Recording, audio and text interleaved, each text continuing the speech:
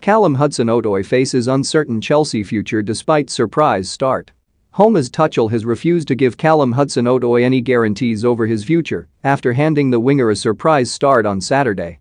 Chelsea blocked a potential loan move to Borussia Dortmund this summer, which left Hudson-Odoi frustrated and uncertain about his chances of regular first-team football this season. Even England manager Gareth Southgate claimed it would be difficult for the 20-year-old to break into Tuchel's team in his favoured forward position. Instead, he looks set to be deployed as cover at wingback this term, which is where he played in the 3-0 win against Aston Villa. Tuchel insisted it was impossible to allow Hudson-Odoi to go out on loan, but added that he will need to improve if he is to force his way into the first team on a regular basis. The Chelsea manager said, "Callum has to overcome the gap between training and games. I see a stronger and stronger Callum every day in training, and he needs to show this kind of determination in games that he shows in training.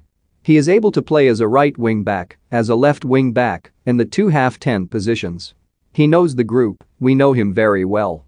Hudson-Odoi began the summer with no desire to leave Stamford Bridge, but following the arrival of Romelu Lukaku he saw himself being pushed further down the pecking order with Mason Mount, Kai Havertz, Timo Werner, Christian Pulisic and Hakim Ziyech vying to play in the wide roles.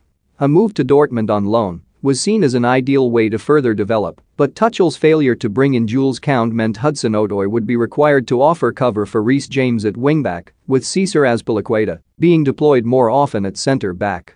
Tuchel says it is up to the forward to seize his chances when they come. "If he gets minutes, it's never a gift," he said. "We take hard decisions. He needs to deserve it, and he deserves to play. I know it's not his favorite position, but he can play it,"